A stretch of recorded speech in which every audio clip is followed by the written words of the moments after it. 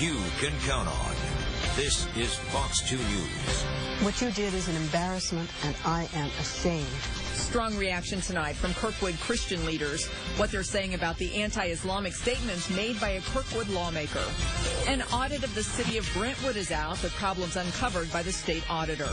And the incredible story of 3 Ohio women found after their teen years were spent in captivity. The advice from Sean Hornbeck's mother to the women's families.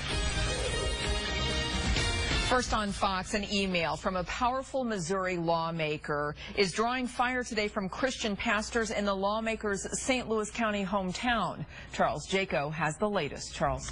Well, Sandy, State Representative Rick Stream of Kirkwood chairs the powerful House Budget Committee in the Missouri State Capitol. Now, exactly 1 week ago, Representative Stream sent out an email attacking Islam. Now, until the last hour, Stream had not commented, but Christian pastors in Kirkwood, well, they are saying plenty.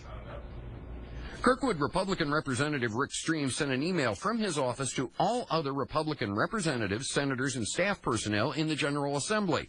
His email quoted an 1899 speech from Winston Churchill attacking Muslims and Islams.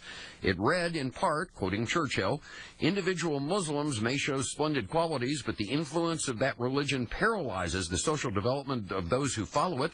Islam is a militant faith." And then Stream himself added, "Churchill saw it coming."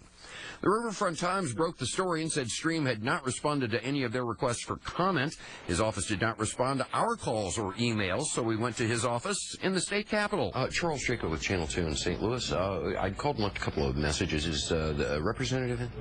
He's in, but he's unavailable. And Stream did not emerge from behind the closed door of his office, so we went to his Kirkwood district. There aren't a lot of Muslims in Representative Stream's district, but there are a lot of Christians, so we decided to ask the pastors of 3 Christian churches close to Representative Stream's campaign headquarters in Kirkwood what they think of the email, starting with the pastor of the Methodist Church across the street. I think that stuff is generally destructive and incendiary. I want to look at Muslim brothers and sisters, especially ones who are American citizens, as just that. But if he were sitting here right now, what would you tell him? What you did is an embarrassment, and I am ashamed to be considered to be part of your area of representation. You should be ashamed. This just seems to be so over the top and aggressive in a really weird way.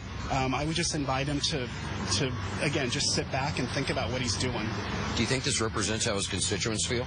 I hope not. Stream says he's been a member and lay leader of the Green Tree Community Church in Kirkwood for years. His church did not return our phone calls for comment on the emails.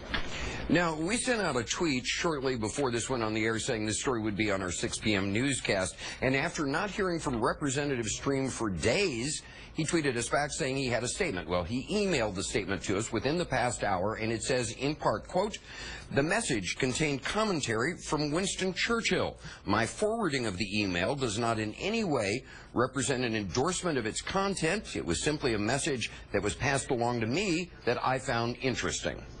And from our story, it seems that a lot of Representative Stream's constituents also found it interesting.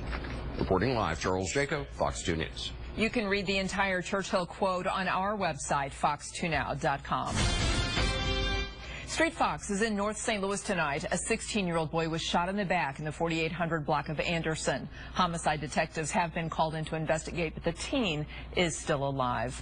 The Missouri State Auditor says the city of Brentwood deserves a poor rating on how it handles city finances. Dan Gray joins us with more on the audit, which follows recent financial